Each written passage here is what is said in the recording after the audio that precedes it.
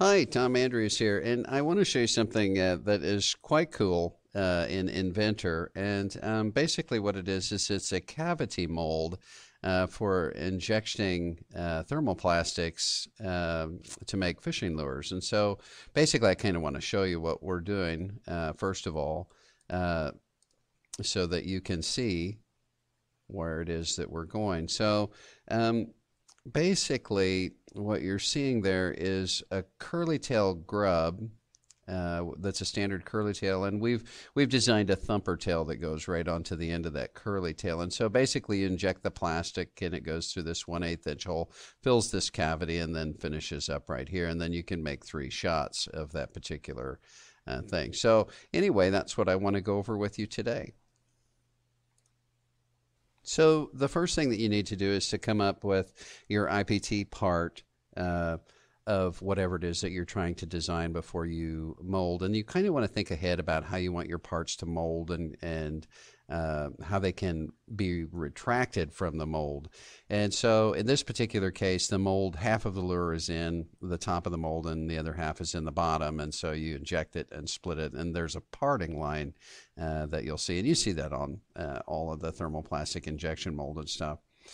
So basically, that's the part, and you can kind of see the different extrusions to and different ways that that was actually made.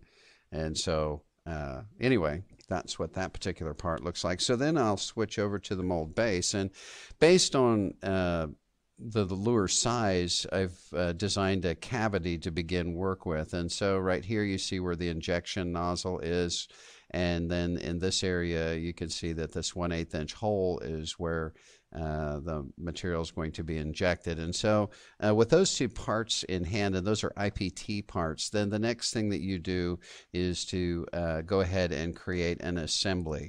Okay, so back at the home screen in Inventor, we need to create an assembly file, and you have to do this in the right order with the right file type. So here we have an assembly file, and we need to drop the components in that we need. And so the first component that we're going to need is this mold base. And so I always like to drop that base in first. And so then I've got a little bit of an orientation, and I'll just hit escape so I don't drop a second one. The second part then that I need to drop then is that thumper tail. Okay, so it's not that one, it's this one. Okay, so I'll open that one and I'll drop it in position. Now before I do anything else, what I need to do is to rotate this. It's not, you can see it's 90 degrees out of direction, and so in order to do that I need to get to where I'm looking directly at the parts and looking down on them.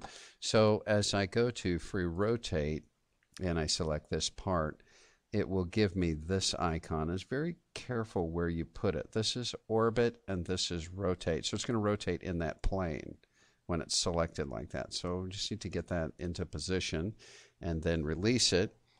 And so then what's cool about that is that you can take another one of these and simply drag it right out wherever you want it. And so I'll drag a third one over here. And so at this point, what we can do, and I might just move this one, there we go. So what we can do now is we can go ahead and constrain them into position. And so what I will do is to go to this grub, and I want that green center spot. So I select that area right there. And I want to pull it right in so that those two green dots meet up. And so I hover over the bottom of this drill mold. Okay, and you can hear it pop right in. So then I have to hit apply. So then I'll pick up this one and hover and pop it in the mold and apply.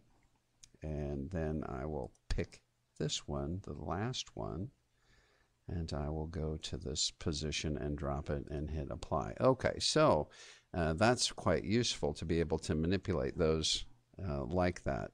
And so now we've got all of our parts set up like that. And so now what we need to do is to save this assembly. So I'm going to go ahead and do File, Save As, and I can just do Assembly 8. We'll just call this Assembly 8. Okay, so now what I need to do and remember I said that the type of file that you pick is critical. So I need to create a new IPT part. And so I'll grab just a new part file. And this is where it gets kind of important that you do this right. So I have to derive this component from this part file. And so remember it was assembly 8. And so this is the one we're going to derive from. So I'll open that one up. And immediately what you can see is that I get the functionality for to take control of the molds and turn them negative. And so if I click this, I can turn each one of these into a negative mold form. And so all I really need to do then is just click OK. And you can see that now that that shape has been used to cut the mold.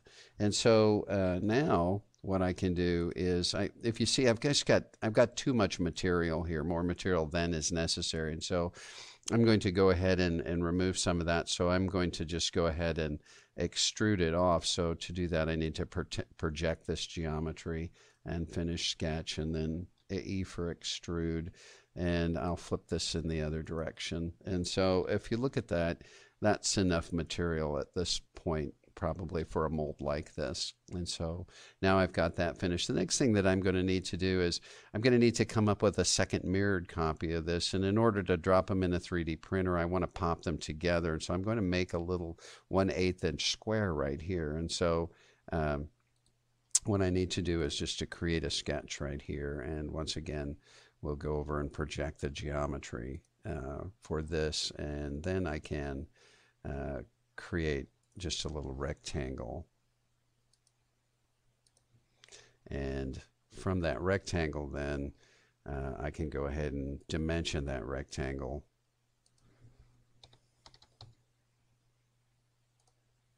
for just 1/8 of an inch. And so at that point, I can finish the sketch. And once again, E for extrude. And we'll just extrude that. And I'm going to, again, just make that a 1/8 inch cube. So 0.125, check. And so something that's kind of neat here is that now I can save that part. And so I'll do a file save as. And we'll call that part 9. And I'll hit save. And so now we have 1/2 of our mold. And so now we need to do an assembly file again. And so at this point, I'll just go ahead and grab an assembly file. And I will go ahead and drop this part 8 in, or it's part 9. So I will drop part 9 in.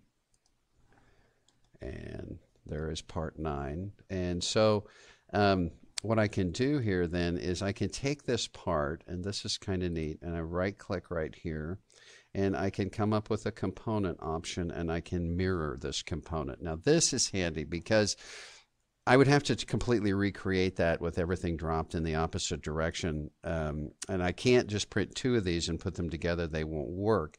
They won't be in the correct orientation. But if I mirror this part, all that I really need to do is select this mirror plane, and I want to mirror that part right here. So what it wants me to do then is to rename it, because there are actually 2 parts in this assembly at this point. So I'll click OK. And then the final activity, because now I've got these parts exactly how I want them, so that I can 3D print these injection molds. The last thing that I need to do is to do a file, save as and save copy as in the